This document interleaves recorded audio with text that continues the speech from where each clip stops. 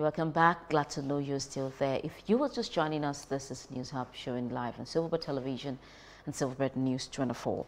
Our conversation will move right now to the issue on ground, which is the resignation or the instruction, the directive from the president that every political appointee who is vying for an elective position would have to resign 30 days before the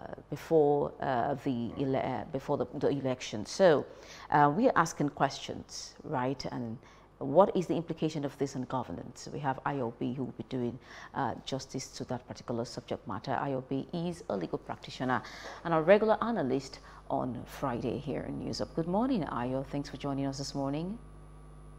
Good morning, Mercy. How are you? Very well, thank you. But let's first of all get your reaction to the very recent judgment by the Supreme Court on, on the matter. A judgment by the Supreme Court, I'm not aware of it. What I know is that the Court of Appeal had said that the decision of the Federal High Court in respect of the validity or constitutionality of Section 84(1) of the Electoral Act was a matter that the plaintiff who brought the matter to court was not, had no interest in. And so I'm not aware of a Supreme Court decision, but that the Court of Appeal has also said that if at all somebody had local standi to bring the case, that the section is incompatible with the section, or with the constitutional provision that allows a person to remain in office up to 30 days before they are before the election. Absolutely, IOB. Thank you so much for that. It's actually the Court of Appeal. David. Yes, I'm still staying with the conversation around the appeal court's position. It seems to be like a struggle between the Constitution and the Electoral Act here. Let me get your interpretation of exactly what the Electoral Act says and what the Constitution also says. Sorry. Yes. David, I'm sorry. You can't get my interpretation or my comment on those matters.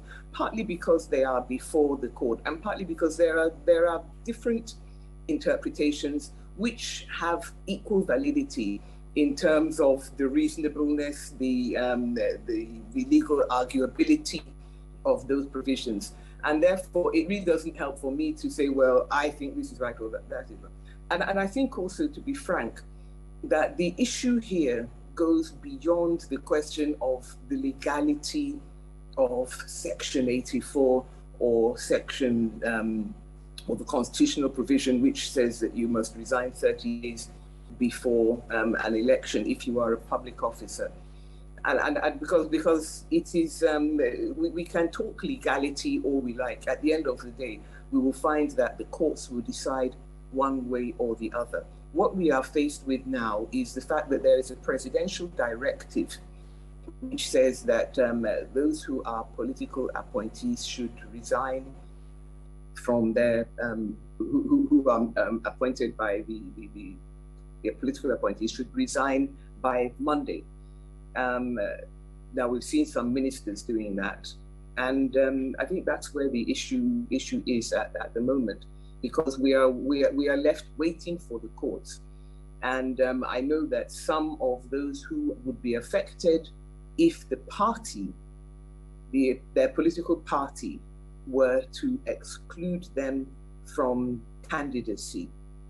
And I know all the talk is about All Progressives Congress, but the reality is that there are others. There are other parties which to which people might want to be, for which people might want to be candidates, who might also be affected. So we shouldn't, particularly as Busari was saying just earlier about the issue of people jumping from one party to another. So we shouldn't assume that it is only the ruling party whose candidates are going to be affected. If people want to jump from the ruling party, where they feel they don't have much choice, into another of the parties, whether it's the main opposition party or parties like the Social Democratic Party or Progressives Grand Alliance and so on, or Democratic Congress, you can, they could all be affected if there's an influx of people, of aspirants seeking for a home.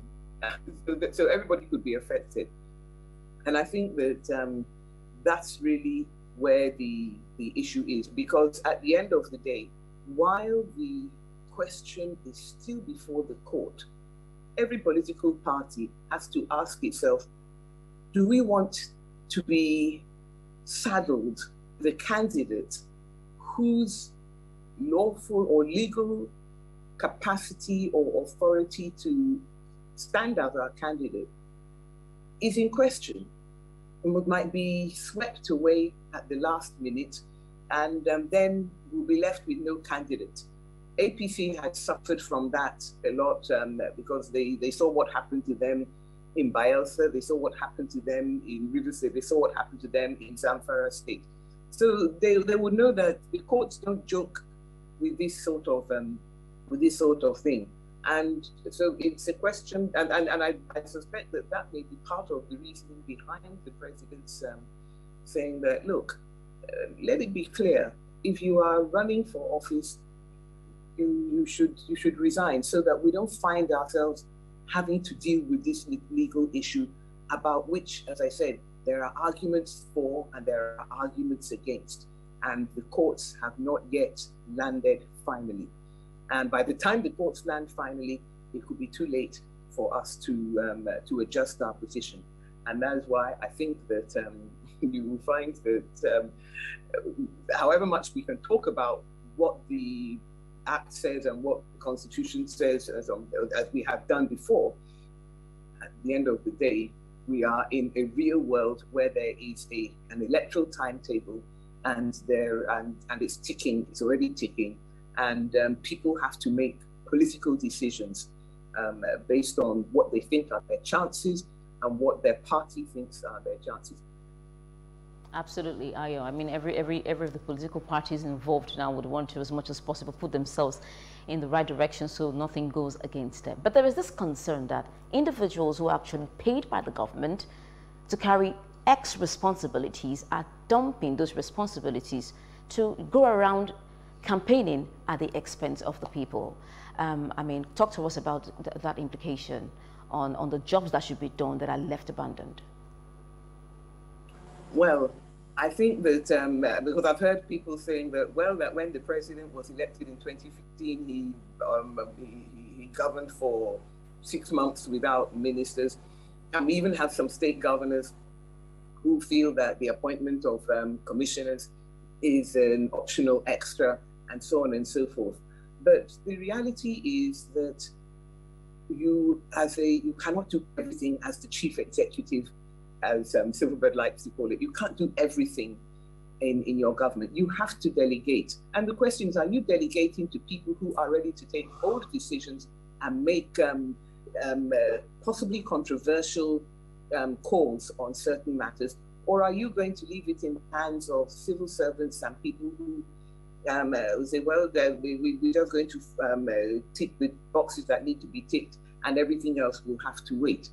So I think that the idea that leaving governance and not filling posts is already a question mark. Then there's a point that you raised, which is about whether somebody can effectively campaign and at the same time be a minister or commissioner.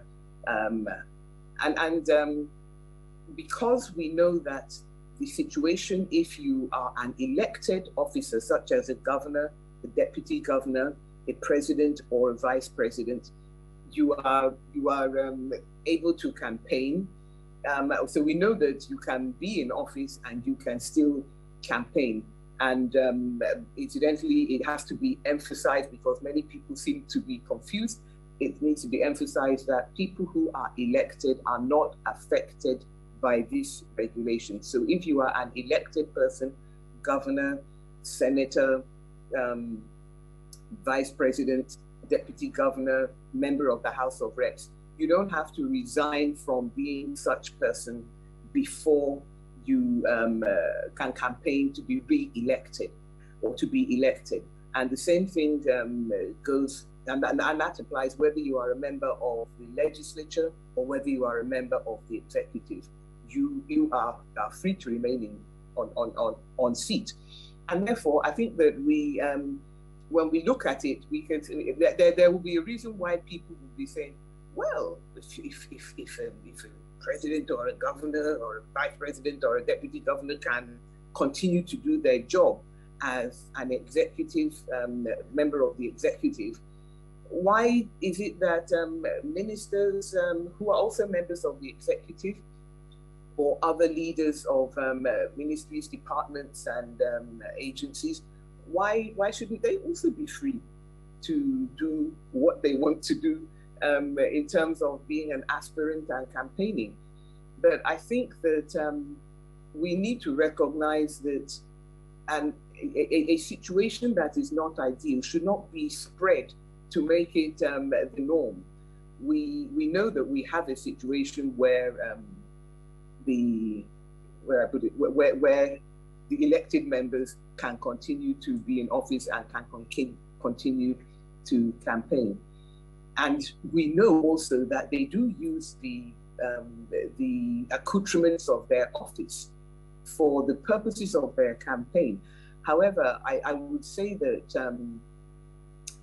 what would I put it? I mean, because whenever this happens, and I don't always like to refer to the United States because our system is different.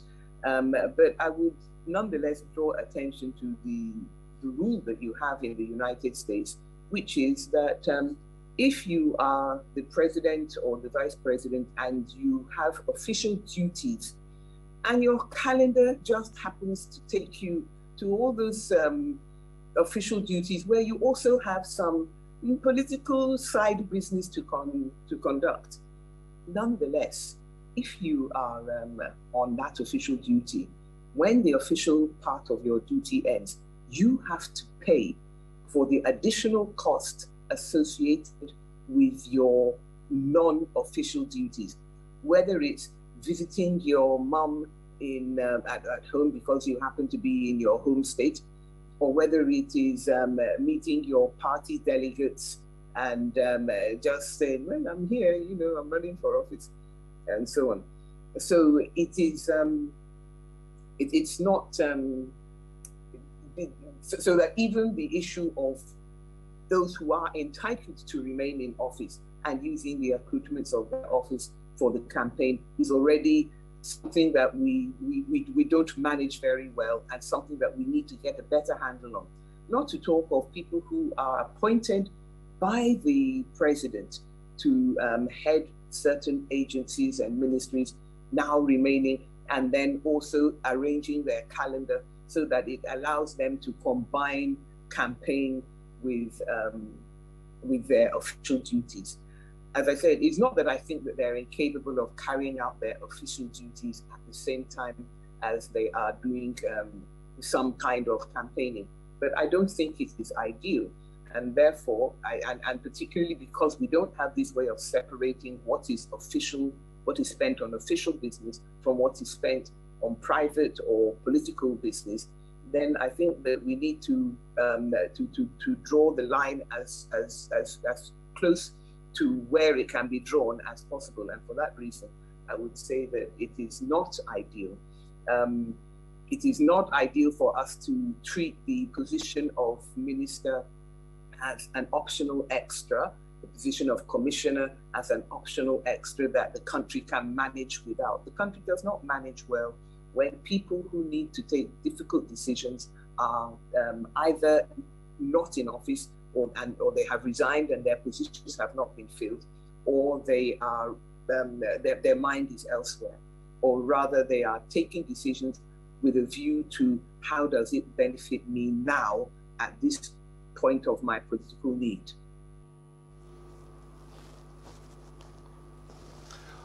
All right, Ayo, let's look at it from this perspective. Why would you think it is difficult for political appointees to do the appropriate thing? Could this be because they are misinterpreting the Constitution as against the Electoral Act? So they're taking advantage of what seems to be like a controversy between the Electoral Act and the Constitution. Because like you did say, I would have just thought that the appropriate thing for them to do would, you know, hand over. The president had to step in, and I also want to believe that the president is hinging his decision on the current position of the appeal court to give that instruction. Because before now, the presidency was more or less like just watching the ministers do their thing. It was after the appeal court's position that the president came out strong and say, you all must resign before the 16th of May. Why was it so difficult for these ministers to just do the appropriate thing? Well, I think that, and this is why, David, as I said, I think it's a moral issue. It's an issue of integrity, because the ministers would not want to leave certainty for uncertainty. We know that if there are 27 of you who are running for office, you understand me, then you will not, only one of you is going to win that position, and 27 and 26 of you are not, and therefore you've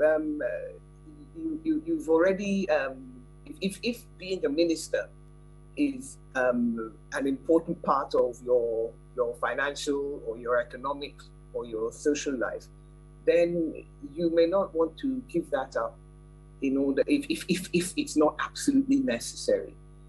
Nonetheless, you know very well that even if you are a minister who is not running, not asked to resign, your term of office is coming to an end at the end of next May anyway. So you should already be preparing your post-ministerial, post-commissionarial life, so that you have something else to do rather than clinging in an unseemly way to office.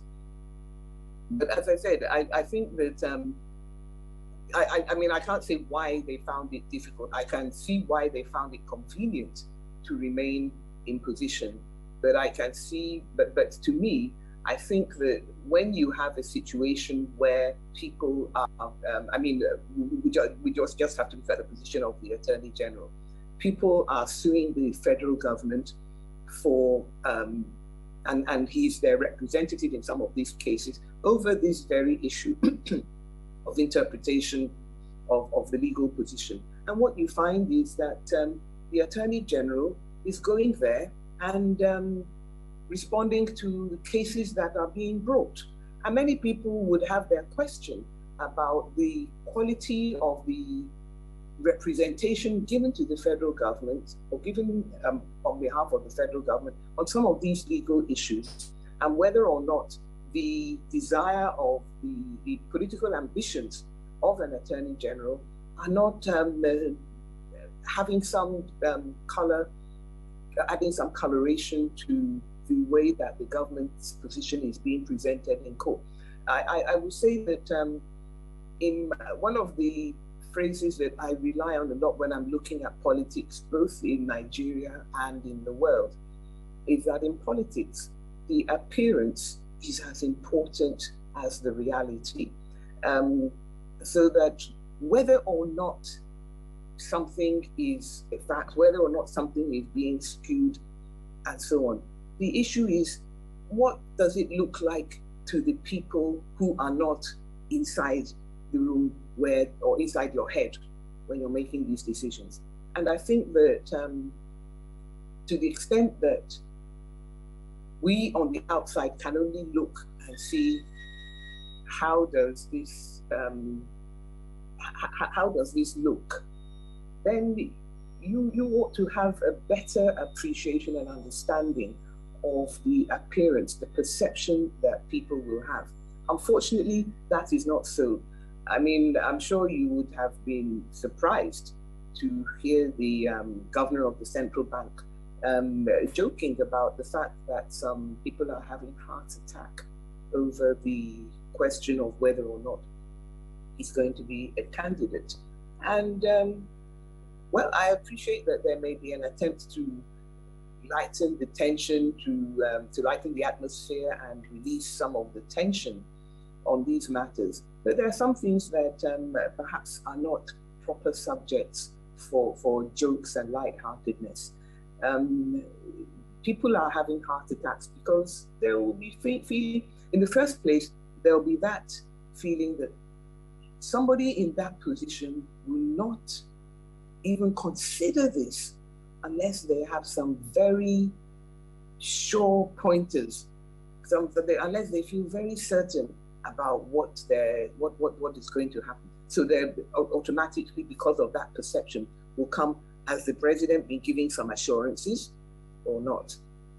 And then others will be saying that, we remember in 2015, there was a dollar rain and people were wondering where the dollars were coming from.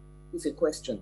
The perception again will be coloring the reality, or how people will interpret actions. So I think that we can't afford this kind of uncertainty.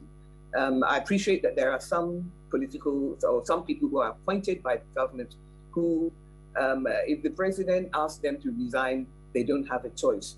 There are others who the president, if he asks them to resign, they cannot. They can say, "Well, I don't want to resign. I'm not going to resign," and do your worst. And certainly, somebody like the governor of the central bank is in that position. But we also are having heart attack because we know that electoral materials are kept by the Central Bank of Nigeria on the eve of elections. And however much we may feel that, the INEC officials will also be there guarding their materials and so on and so forth. Even basic things like, can we open the vault and get our materials? These are all matters that people don't want to be left questioning and having doubts about. And we can always stand on the legal position and what we can do by force of law. But we also need to remember that this is a fragile union that we are holding together. We shouldn't be doing things that, how do I put it? We shouldn't be doing things that make it, that add to the fragility of this enterprise called the Federal Republic of Nigeria. So much, IOB. We had more questions to ask, but for the sake of time, we have to end the conversation here, hoping that people that are put in several positions do actually what they need to do to ensure that the nation becomes better. Thank you always for your lightning conversation, IOB. Thank you very much. All right, let's go for a short break, and when we come back, the conversation continues. Stay with us.